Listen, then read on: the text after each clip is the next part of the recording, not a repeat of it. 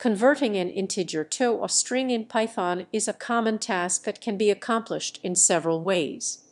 Below, I'll provide a detailed tutorial along with code examples to demonstrate each method. Method 1. Using the str function. The simplest and most common way to convert an integer to a string in Python is by using the built-in str function. Example: Python integer to convert num123. Convert to string num_str num, display the result, print the integer, num print converted to string, num_str print type of converted value, type num_str. Method 2. Using string formatting. Python provides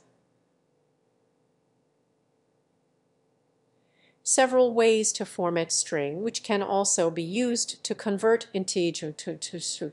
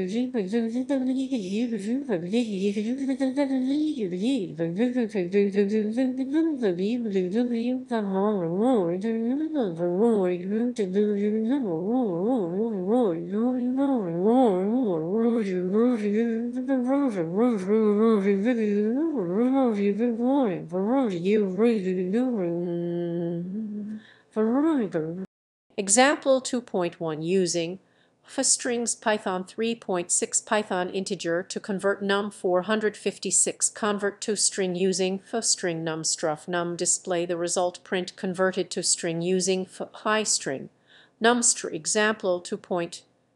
Using format Python integer to convert num789. Convert to string using format num_str. Format num, display the result, print converted to string using format num_str. Example 2.3. Using the operator Python integer to convert num101,112. Convert to string using operator num_str num, display the result, print converted to string using operator num_str. Method 3. Using join with map. If you have an integer and you want to convert it to a string in a more complex scenario, e.g. processing digits, you can use DOE, choose you, deo, seal, down, by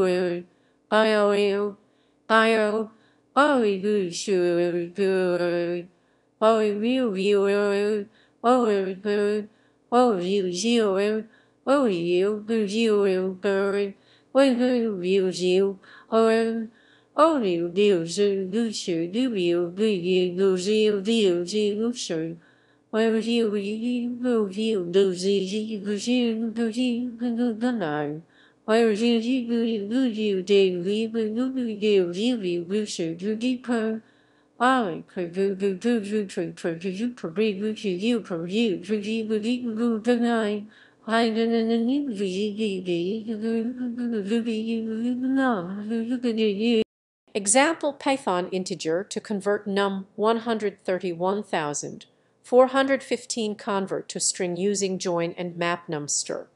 Join map_str. Str num, display the result, print converted to string using join and map Numster summary using str. This is the most straightforward way to convert an integer to a string.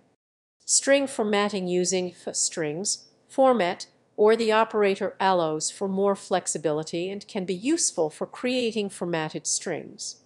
Using join with map, this method is useful for manipulating individual digits of an integer. Conclusion: converting integers to strings in Python is easy and can be done in various ways depending on the context of use. The method you choose can depend on factors such as performance needs, readability, or specific formatting requirements. The examples provided above cover the most commonly used methods for this task.